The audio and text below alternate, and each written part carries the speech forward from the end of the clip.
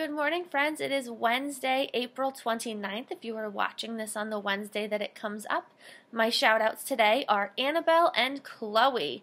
Those two girls have spent a big amount of time on Raz Kids working on their online reading.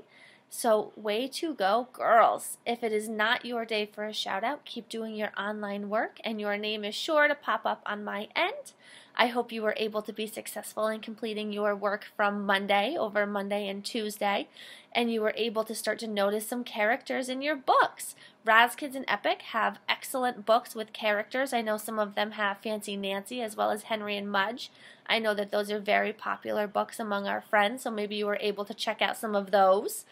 Today you are going to be doing some reading as well as math. We have a video from Mrs. Davidson working on place value and comparing and contrasting numbers.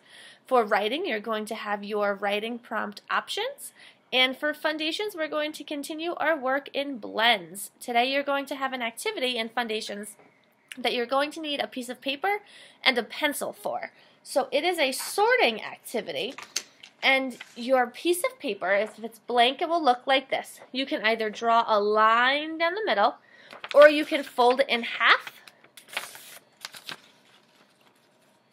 so you have a crease on it. This is what your paper should look like, either the crease that you can see or the line down the middle.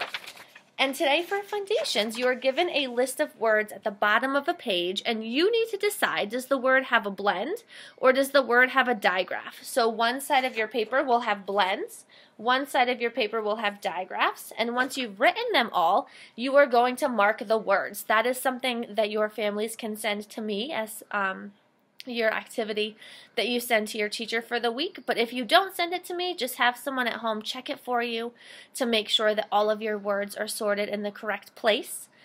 And that is our plan for today. I hope you guys have a great weekend, and I will actually see some of you on Friday for our Zoom meeting. Don't forget 10 o'clock if you would like to come. I hope to see you then.